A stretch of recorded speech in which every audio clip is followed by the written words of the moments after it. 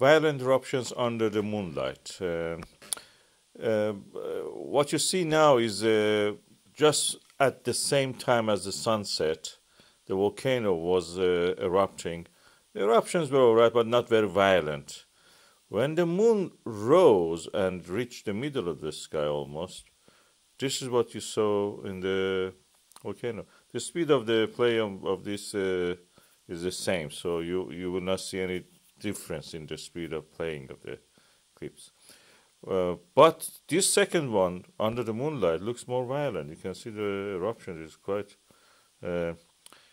higher reaching and more energetic.